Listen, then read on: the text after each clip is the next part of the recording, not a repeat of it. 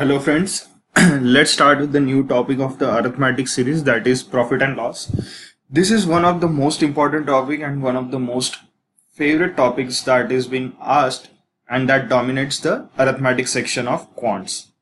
So let's start with some of the basic formulas or the terms that are involved in solving the questions of profit and loss. Now let us first understand what is profit.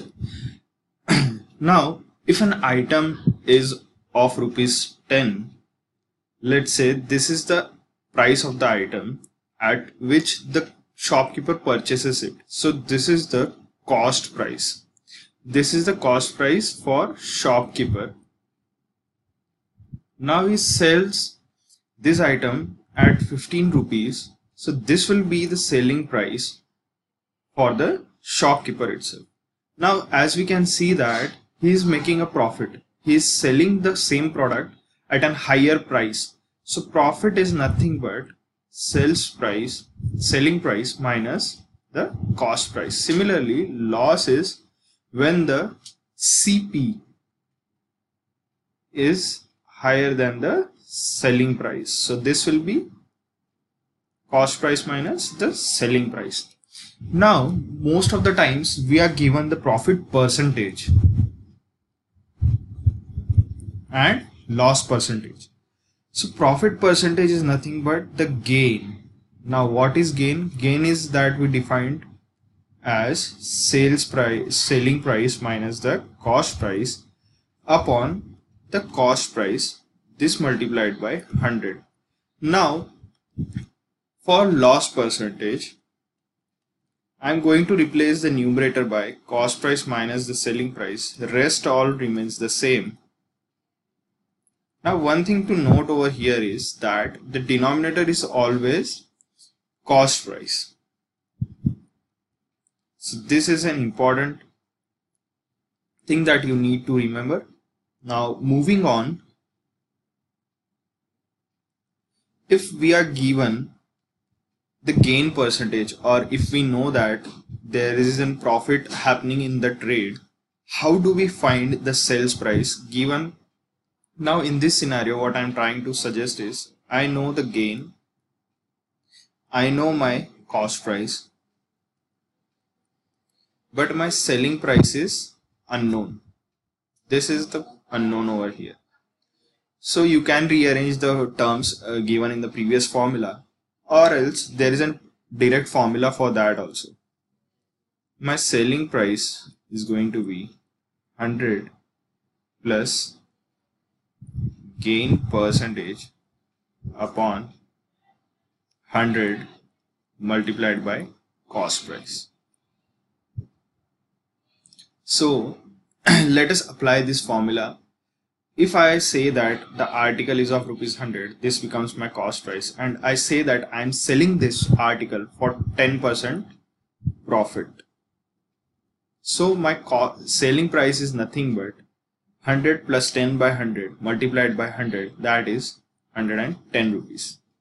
Or else we can directly multiply it by the multiplication factor which we have discussed earlier. Whenever I say that my profit is 15%, I am going to multiply my cost price by 1.15. This is my multiplication factor into cost price. This is going to give me my selling price. Now we need to remember that whenever loss is given, the multiplication factor will be 1 minus loss by 100. For gain, this term will be 1 plus gain by 100. I hope up till now everything is clear. Now in this topic there are quite a few shortcuts which we will discuss while solving the sums. So please listen carefully and follow the shortcuts, and also remember the terms and conditions that are involved while applying of the shortcuts. Now let us start with the questions and give them a try. Question number 1. Ria purchased a refrigerator for 60,000 rupees. She sells it to Monica for rupees 63,000. What is the profit percentage she will earn? Now as we can see, this is her cost price.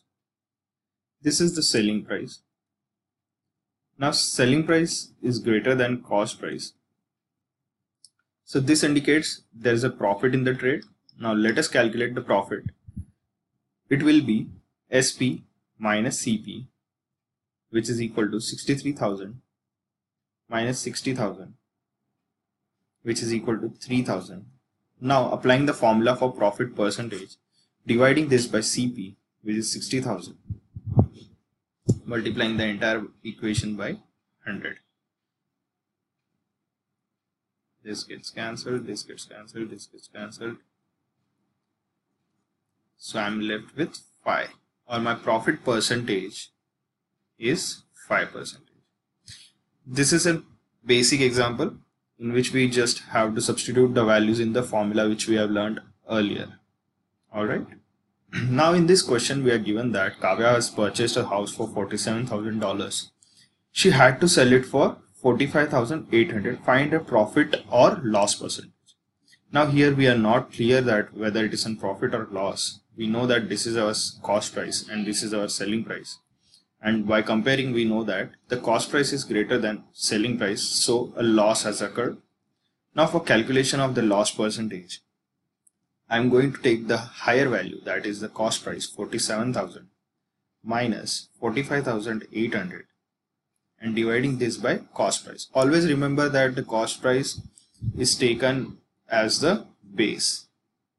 Multiplying this by 100, I am going to get this as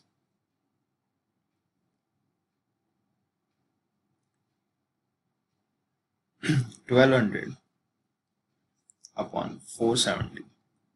So 120 by 47. So this is nothing but 226 by 47 percentage. I hope the concept of profit and loss is clear to all of you. And please do remember one note that the cost price is always as the base. In this question we are given that a leather jacket is sold for 198 at a gain of 10%. What is the cost price of the jacket? Now let us analyze the first bit of this question. We are given that the sales price is equal to 198. My profit percentage or P percent is equal to 10%. Now as we discussed that P percent can be written as in the form of multiplication factor as 1.1. So my cost price multiplied by the multiplication factor, that is 1.1, is equal to my selling price. Now substituting the values, what I am going to get is CP multiplied by 1.1 is equal to 198 and I am going to get my CP is equal to 180. Now following the traditional method, the multiplication factor, without using the multiplication factor, what I am going to get is my profit percentage. Or in a simpler way, this statement can be interpreted as I am having 10% profit, let us suppose that my CP is equal to P. What we are given is the sales price is 110% of my CP. This is nothing but my sales price is 198.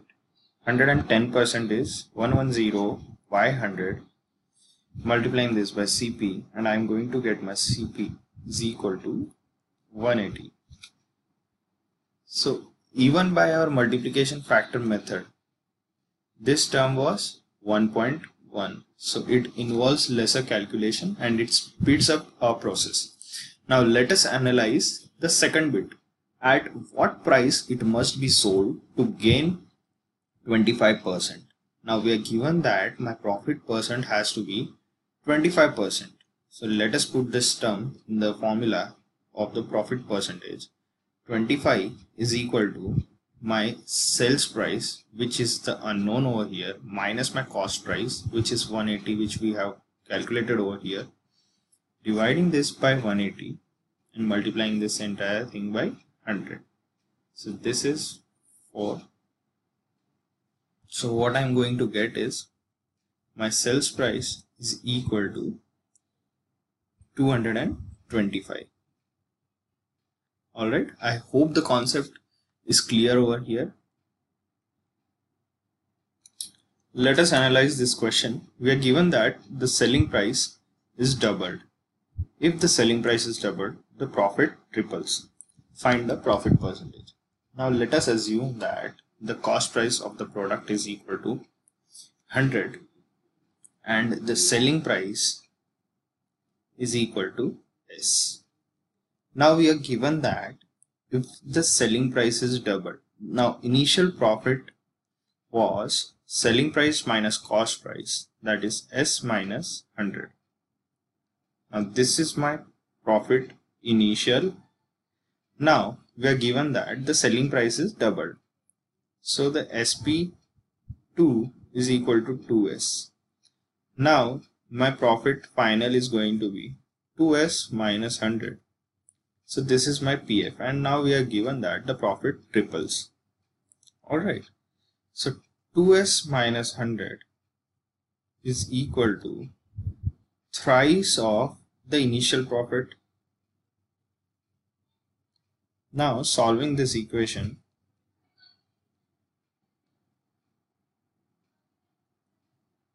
as this goes over here, my S is equal to 200. Now I have to find the profit percentage, which is nothing but my selling price minus the cost price upon cost price multiplied by 100. Now as we calculated, my selling price is 200 minus the cost price, that is 100, upon 100 multiplied by 100. So I am left with profit percent is equal to 100%. New question. In this we are given that if the cost price of 12 pencils is equal to the selling price of 8 pencil, the gain percentage. Now the mistake that the students do while solving this type of questions is they assume the cost of the pencil as some variable X, then their equation of selling price also comes in terms of X. Now the one thing that I would like to suggest is that take easy numbers, assume easy numbers as the unit price of any given product in profit and loss. For that matter, I am going to assume the CP of one pencil is equal to 1 rupee. Now let's look at it. Now what I am left with, the cost price of 12 pencil is equal to 12 rupee. Now I am given that the selling price of 8 pencil is equal to the cost price of, so this is equal to the SP of my 8 pencils. So SP of one pencil is nothing but 12 divided by 8, which is equal to 1.5 rupee. Now this makes my calculation a lot easier as you can see that the gain percent is nothing but sales price minus cost price divided by cost price multiplied by 100. That is nothing but 1.5 minus 1 upon 1 into 100, that is 0.5 into 100, that is equal to 50%. So rather than solving the question in terms of variable, always assume some whole number or some sort of price for the product that is given in our question. It makes the calculation lot easier.